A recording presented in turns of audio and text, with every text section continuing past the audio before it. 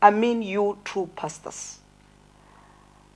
Let me speak also to these false pastors. You who are mixing the darkness with light.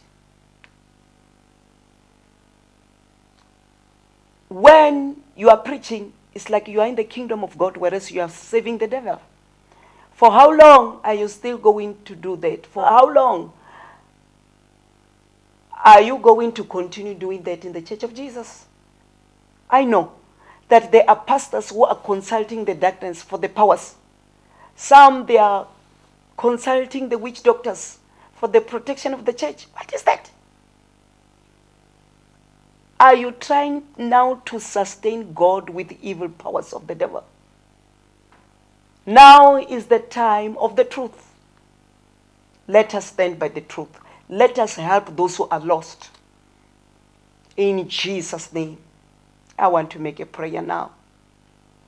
You who are watching, who are not yet saved, accept Christ as your Lord and your Savior. I want to lead you in this prayer. Pray with me. Say, Lord Jesus, I'm accepting you today as my Lord and my Savior. Come into my heart and change my life. I believe with my heart that you are the only one Savior and you have died for my sins. I'm accepting you today as my Lord and my Savior. Amen. As you have received Jesus Christ, start reading the Word of God. Start by reading the book of John, the Gospel, the book which is between the book of Acts and the book of Luke. Make sure that really you are going to church and receive the teachings of Jesus Christ.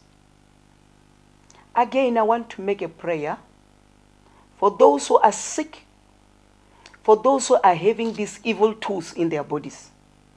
In the name of Jesus.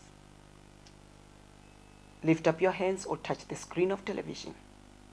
In the mighty name of Jesus, I command every sickness, every disease, and I command every evil tool to come out. In the mighty name of Jesus, I'm stopping all the pains. Receive your healing, your deliverance in the name of Jesus. Amen. Some of you, you are going to see those things coming out from your body. Know this truth. Jesus Christ doesn't play. He is the Lord. He is the King. Again, I want to make a prayer of those who are still serving the devil. You who are still serving the devil, in all these lines, know that your kingdom has fallen. Your kingdom has fallen. You know this truth. Now I want to make a prayer for you. In the mighty name of Jesus, I'm destroying all your tools. I'm destroying all your powers. I'm sending the fire, Holy Spirit, to burn all your powers, to burn all your tools in the name of Jesus Christ. Lord Jesus, continue to reveal yourself to them because you have died for them. It's only that they've been deceived by Lucifer. I'm setting you free from all those chains and lies of the devil in Jesus' name.